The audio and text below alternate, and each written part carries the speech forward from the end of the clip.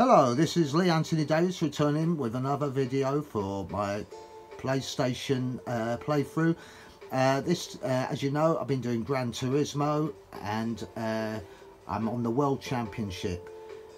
Here at the moment, as you see, is the menu. I've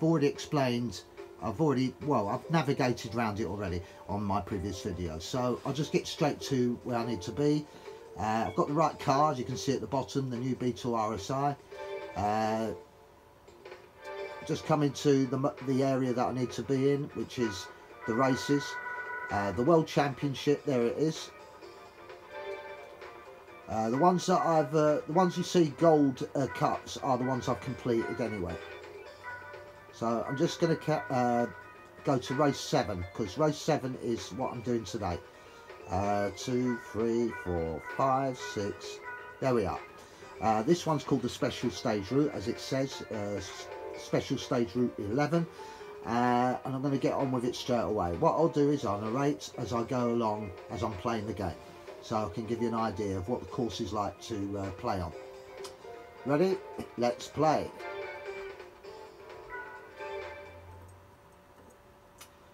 Right, as always, I'll be last on the grid because I didn't qualify. So, as I said before, my car's fast and it'll be easier on this track as well. This one looks like a straight one. There's a few turns and twists on this one. I'll explain them as I come to them. So anyway, here we go.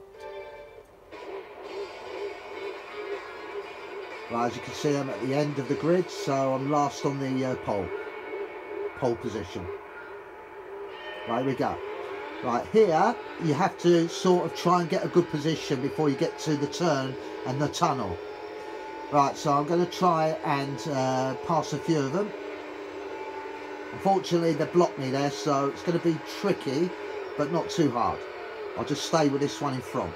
As you can see, I'm being boxed in, which is not nice. It's the computer's way of blocking you. But anyway, this is a quick turn, so you have to get this right. And then you've got another turn as you come to it. Unfortunately, it's not easy to turn that. As you can see, I'm still last on this one. But when I get to the straight track, I use the momentum of bumping onto a car to get me around that turn. Now I'm lying third, but I still have to be careful here because I could go over. But anyway, at least I'm not falling back into 6th place. So this is straight enough for me to make some gain. You can see I use the ramp to speed the car up, and I should be hitting first, which I have done.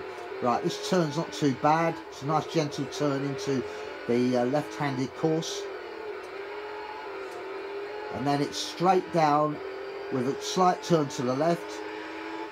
And as we get to the bottom, it's a turn to the right, sharp turn to the right, all the way around. What I usually do, I don't bother trying to be steady around there. I try and use the barriers to sort of move me along quick. But now I'm in front, I'm going to stay in front. So I have to get these turns right. So here we go, round this bend here. Very tight bend and a long one, because it gives them a chance to come back at you. So anyway, I'm moving on to this one, which is a sort of chicane type. So you have to get the type right, otherwise if you go wrong, as you can see, you can. Not bothered about that, because I will pass them anyway, because there's a long run into the finishing line. So here we are, I passed him and left him behind. Right, there's the finishing line in front of you, as you can see.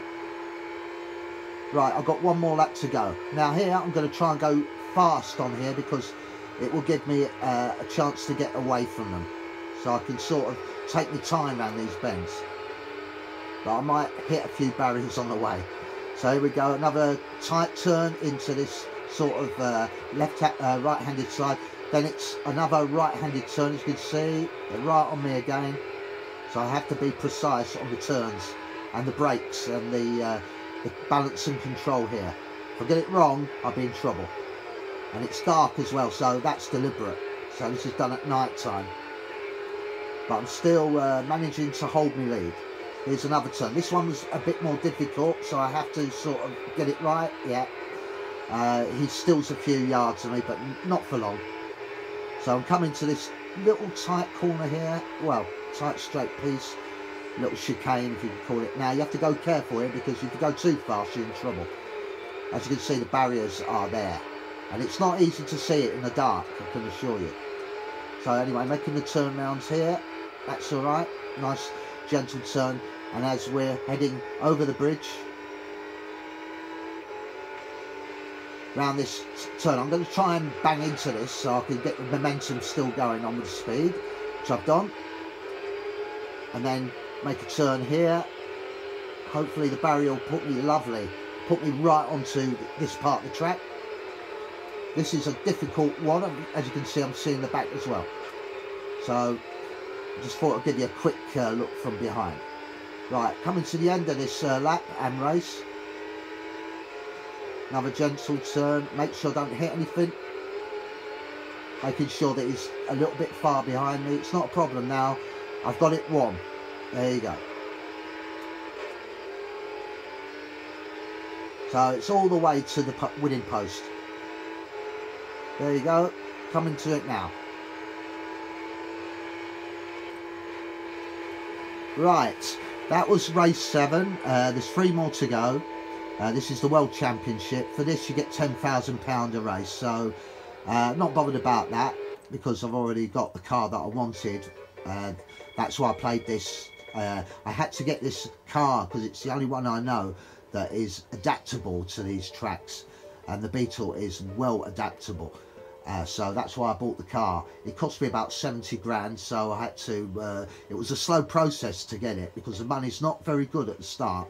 It's about £1,000. So anyway, that's the replay. I'm not going to bother with that. I'll probably show you the replay on the last ever race. Right, okay, that's the end of that, and that's the end of me. So thank you for watching. I'll be back tomorrow with another playthrough on Gran Turismo 3, and I'll be on race 8 of the World Championship. Thank you for watching. Bye for now.